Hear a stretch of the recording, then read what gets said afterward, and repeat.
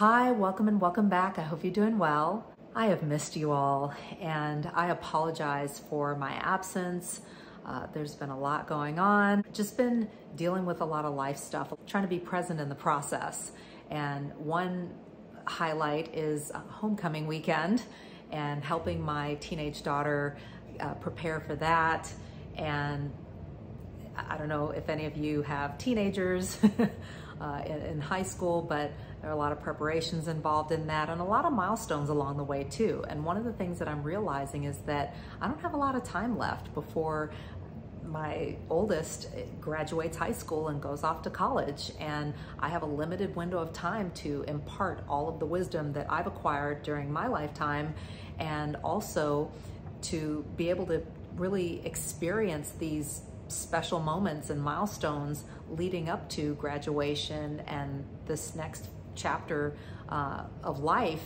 And it's kind of intense. As hectic as it was, I'm really glad that I got to experience those things. I also went out of town for a plant-based lifestyle medical conference, which was fantastic and so inspiring.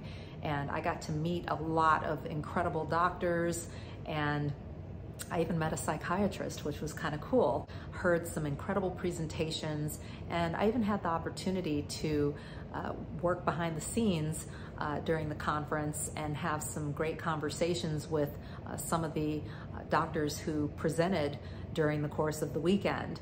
And I'm so grateful that I got to be a part of that. And it was just amazing. And the energy was just so positive, and it just felt like family, and it was wonderful. I thoroughly enjoyed myself, and it was so good to be back together again after 2 years of virtual conferences. There were moments, to be honest with you, where I felt like, oh, you know, I should vlog, or I should do a video about this or film that. And there was a lot going on, and I had so many incredible conversations. And I think just for me, it was really powerful to be present in the moment. And I'm really working on that in my life, and maybe you can relate. What happens to the flying monkeys after the narcissist dies? Well, the short answer, or my short answer, is it depends. Like, comment, share, and subscribe if you'd like. There are so many variables that come into play in narcissistically abusive relationships. I wanted to break that down a little bit, and then also get into some examples of possible scenarios and how that might work out. I thought of 5 things to consider when it comes to what happens to the flying monkeys after the narcissist dies. One is the narcissist status, and this could include their socioeconomic status.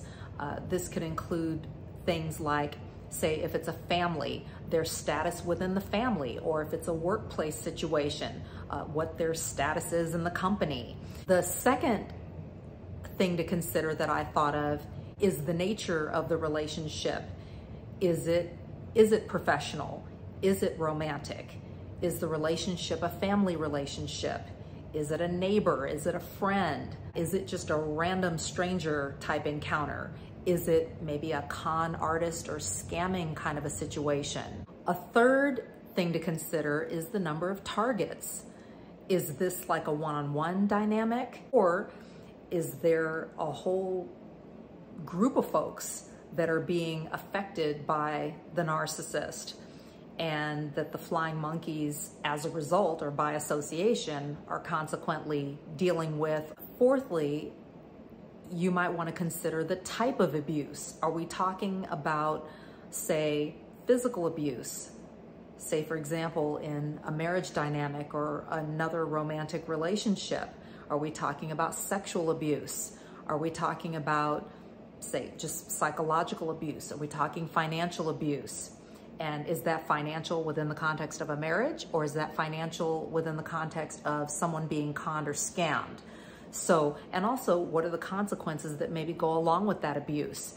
Is there jail time maybe, or some other kind of, some other form of prosecution or persecution that could result from the type of abuse?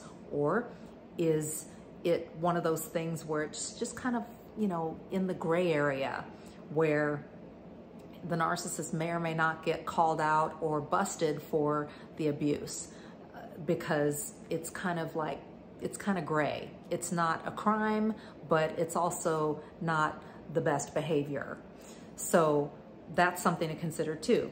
You might want to consider the duration of the relationship. Are we talking about like a hit it and quit it relationship? Are we talking about like a dating relationship that maybe lasts for months to maybe a few years? Are we talking about a long-term marriage? Are we talking about a workplace dynamic that's maybe a couple years in the making or a couple years old?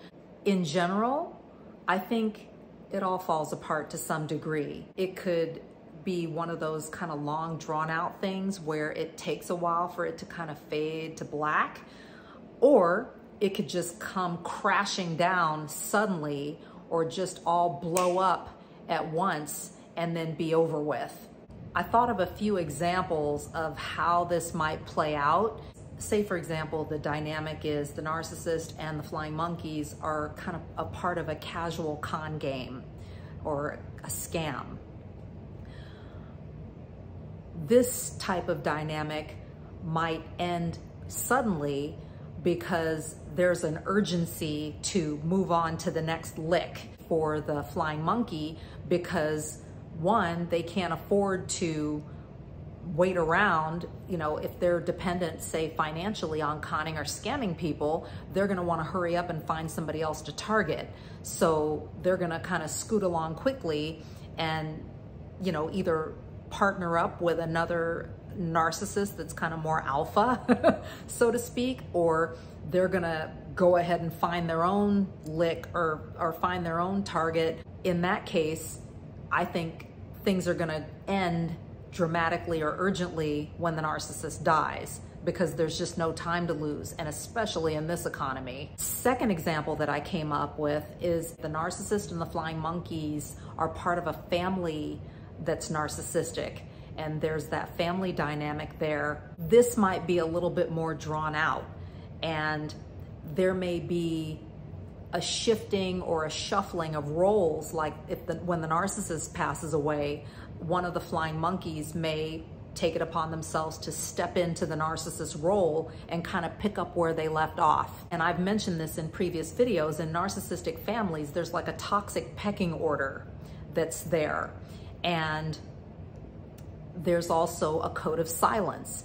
You know, nobody talks about the elephant in the room, and nobody talks about the toxic behavioral dynamics that are taking place. It's a lifestyle. So that might be the case. So we're talking more of a gradual playing out of the flying monkey's role. If they are not really a leader or they're not really interested, then they may just kind of back away or kind of fade into the background. But there may be a setup within the family dynamic where, you know, they might feel like whatever's happening, if it's key to the survival of the family, then they may step into that role, fill the shoes to keep it going. Third example that I came up with is the flying monkeys may also have kind of a victim mentality. And if they maybe don't, they may adopt it, or they may become increasingly more of a victim. And in that case, they may use the narcissist passing as an opportunity to seek attention for themselves, or they may engage in a competition, say with other people around the narcissist passing who may have been affected as well, and compete over who's most affected. Depending on what the nature of the relationship is, they may sink into kind of a depression because they don't have anything to do. Or if they were benefiting in some way from being connected with the narcissist, then that kind of might fade away just because the narcissist isn't around anymore. And they may kind of in a self-piteous way feel badly for themselves, like, woe is me.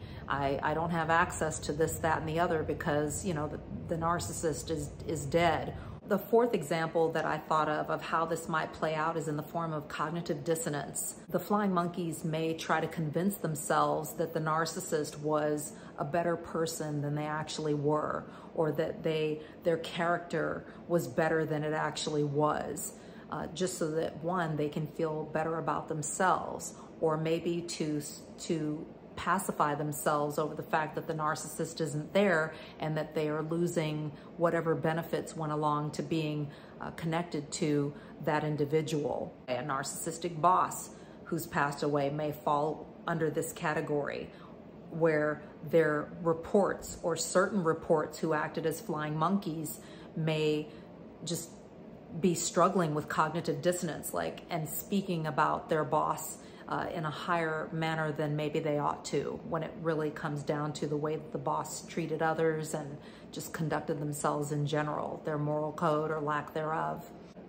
This could apply in the context of a friend group or an acquaintance dynamic, where people who were acting as flying monkeys within the context of a friend group on behalf of the narcissist in the group are speaking more highly of them than they ought to, trying to convince themselves that maybe the narcissist wasn't as catty or as much of a liar or as obnoxious or backbiting or backstabbing as maybe they actually saw that they were or thought that they were.